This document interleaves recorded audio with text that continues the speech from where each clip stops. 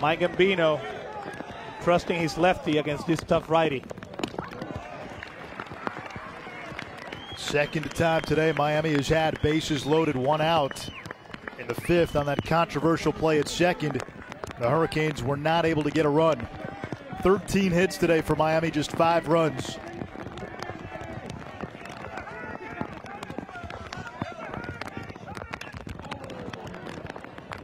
Rain starting to come down a little harder.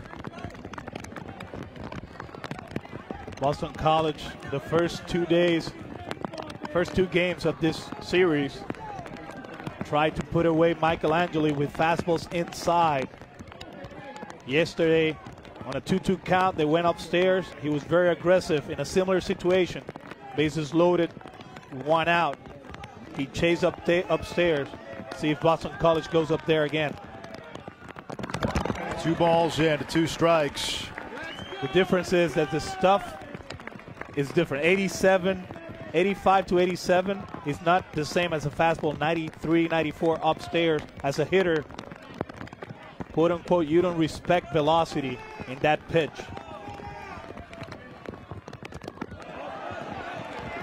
That one missed a little bit, the changeup, and it's 3 balls and 2 strikes to Michelangelo with the bases loaded and 1 out here in the 7th.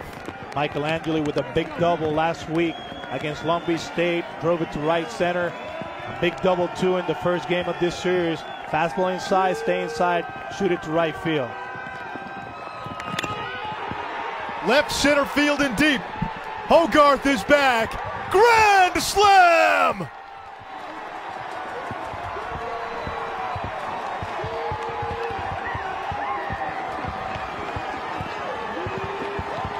The second home run of the game by Michelangelo.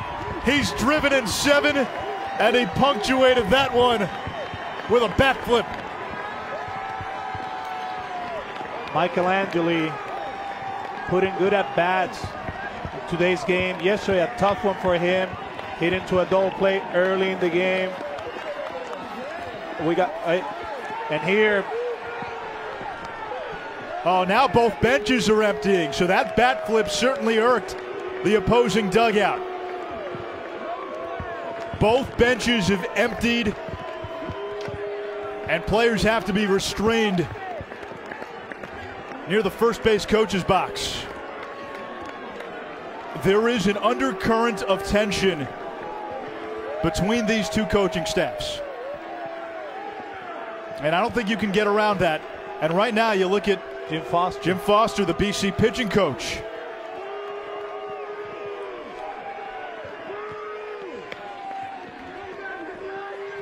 These 2 sides were civil with each other for the first 2 games. But it's no secret. I wouldn't go as far to call it as bad blood, but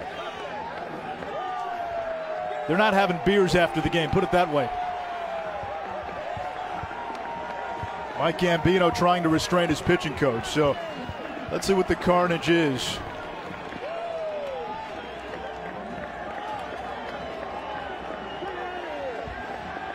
It's one of those situations. And I'm a big believer. I'm not, players, they got to take care of this. Coaches should be the other way around. Agreed. You got to push them up, go to your dugout. Michelangelo saw it, watched it, bat flip. And he did that against NC State in the ACC. There was a lot of outrage on the internet. There was a lot of outrage from some media. Some folks loved it. Some folks chalked it up to the emotion of the game. Apparently it did not play well with Boston College. And then watch what happens right here.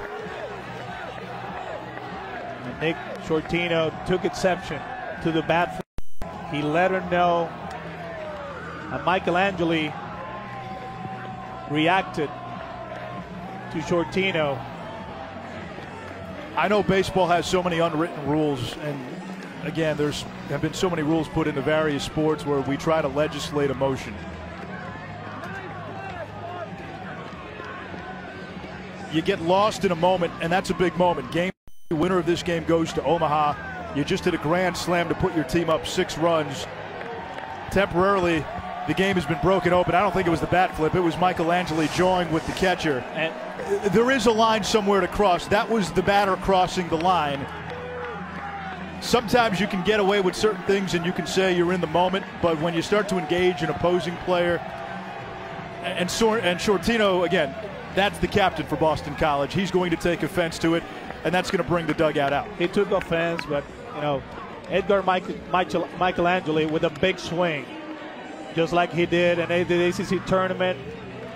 Now he gets a grand slam here in the Super Regionals.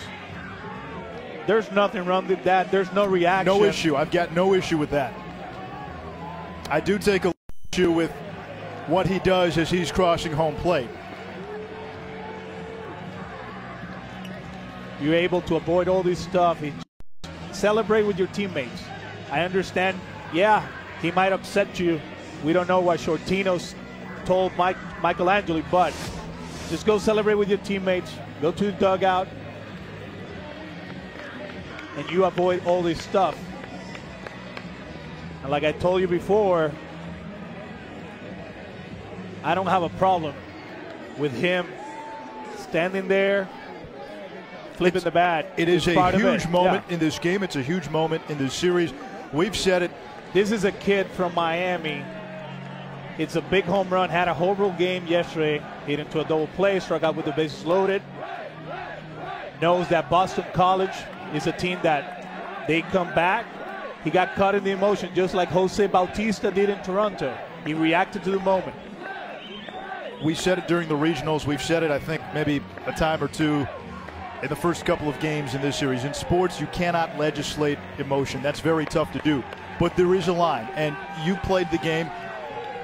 When you make it too forward and you show up your opponent. Shortino did what he felt like he had to do. Michelangelo thought that was cool, you know, flip the bat. But like I said, just score the run and move on. Celebrate with your teammates. Right there. See, that's showing up the opponent. And the other team is going to take offense. And they're going to react to it. And I think the whole reaction is that Vigres reacting to what happened at the plate, and that's when it got out of control. But the game is not over, Anish. The game is not over, and we saw Boston College grinding out of bats and coming back.